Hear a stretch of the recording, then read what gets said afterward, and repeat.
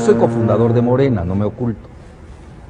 Fui el segundo más aplaudido después de Andrés Manuel. Sí voy a criticar a Claudia Sheinbaum porque ella me criticó, entonces tengo el derecho de réplica.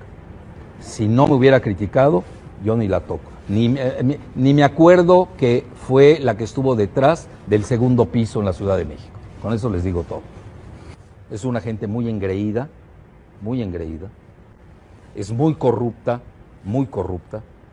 es inepta, pues ya, ¿qué otro adjetivo quiere? Ella está muy ligada a los grupos inmobiliarios, sobre todo con el grupo de Elvira Daniel Cabaz, que es dueña del Reforma 222 en la Ciudad de México, y ahí está la mafia inmobiliaria. Esa es Claudia Sheinbaum. Desgraciadamente ella proviene de la Fundación Rockefeller.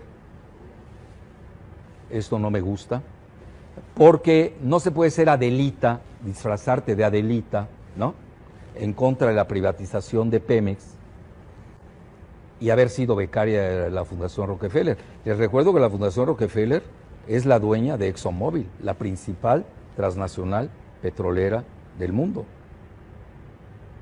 Y es la que se está llevando el petróleo de México. Entonces ahí veo incongruencia, inconsistencia.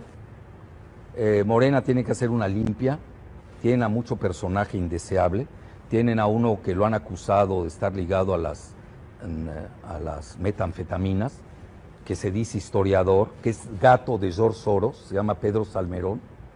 ¿Cómo se llama esta cosa? Batres, perdón. El buitres, que es de lo peor, gansteril, corrupto, se graduó en una universidad, patito ahí.